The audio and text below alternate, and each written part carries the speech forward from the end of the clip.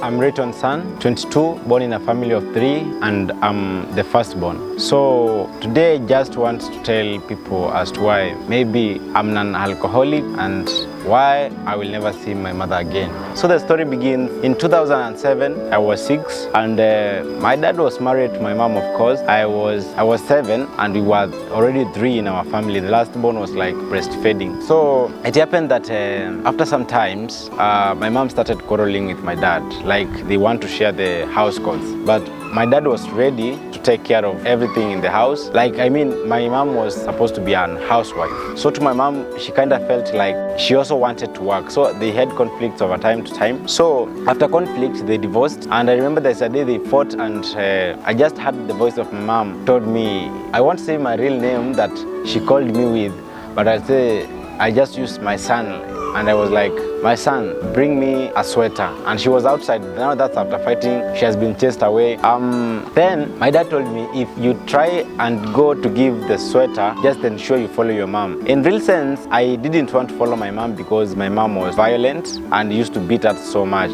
But just the discipline of a mother. Me as a kid, I used to think that I was not supposed to be beaten.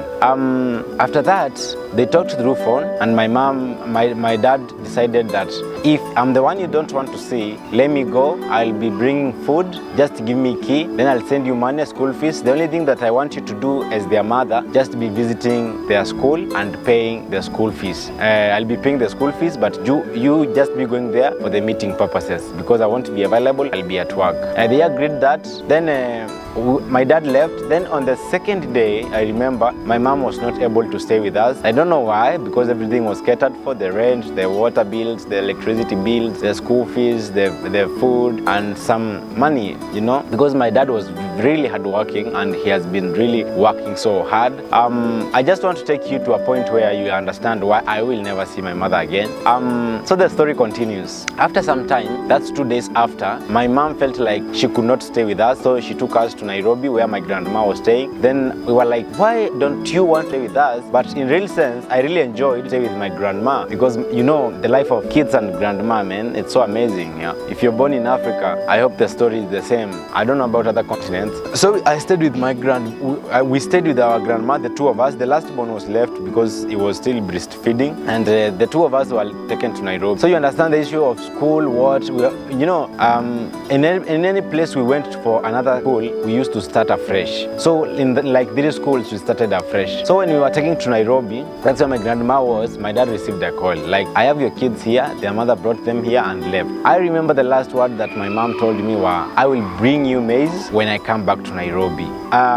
Just before I say I've never seen her till date, I still want to take you to why I will never see again. So my mom went back to Meru. She started working on her own. Then the last born was there. Then my dad was like, why did you have to bring the kids back? Okay, if you don't want even to stay with them, because I've realized already you don't want to stay with me, let me get back. So after now my dad receiving us and telling my grandma everything that I had to pay as bills in the other hand, I'll be paying on this side. So if you can stay with my kids, it's all right. But my grandma who used to work used to get out of the house very early in the morning and come back late in the evening. So in most cases we were like let me stay with my grandma. We study here in Nairobi. Then maybe later in life we can maybe go and see my mom because my mom promised to come back and bring us maize. After some times, that was 2008, 2009, all that's happening. Then in 2010, my grandma got retirement, so she was given. My dad took this pension, went and bought a land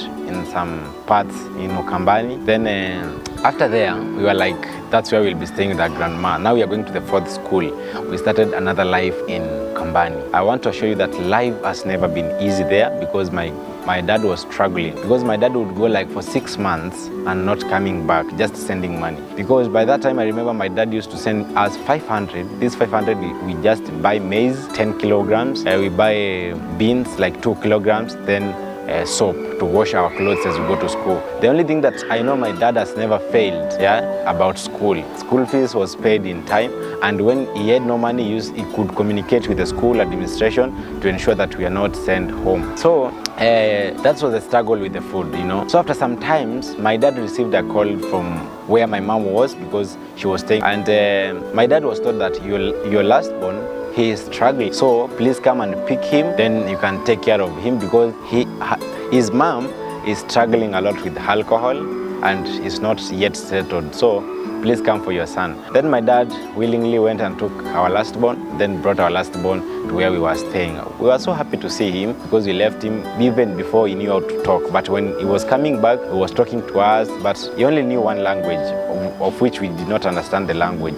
So we had time to teach our little brother how to speak in Swahili and to go to school and all that. So after some time, we were like, after staying the three of us in where our grandma was, now my dad had to go to Nairobi to start working from there. So he just used to send money to us and to monitor us in school, because my grandma was getting older and older, like she was 76. So that was 2010, 2011. In 2012, we received a call from where my mom was, because we heard that my mom was to be married again by another guy who was working in the army. Then my mom lied that she had no kids, and of course we were there, the three of us, but my mom was too young and she never looked like she had ever had any kids. So to be honest, my mom was to be married, so she was given a certain amount to maybe, you know, like when you get a new catch, like you have to take care of her, what, or him. So I'm sorry to say this, after my mom lied that she had never had kids and we were there living, so we received a call and from my uncle from the side of my mother, and we were told that our mom got an accident.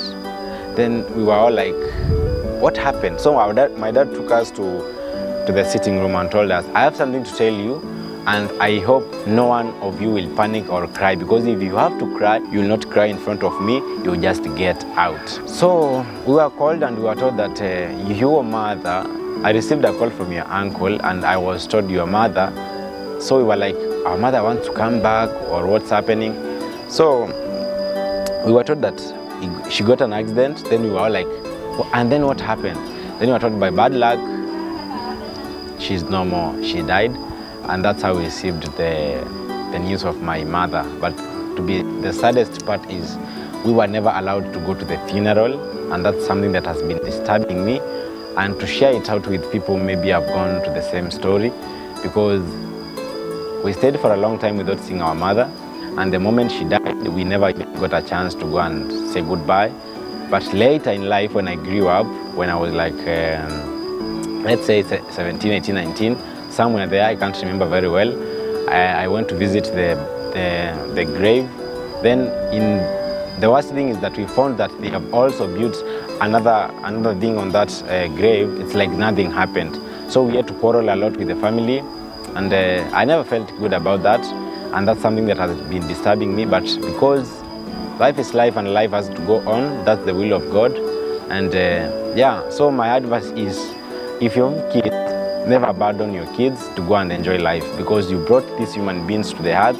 They have life to live, they deserve happiness, they deserve the love of both parents. And if it tend to happen that you will never give your kid the love that they deserve and you're still alive, I think even God will never allow you to have a life on earth. And that's the story of how I will never see my mother again.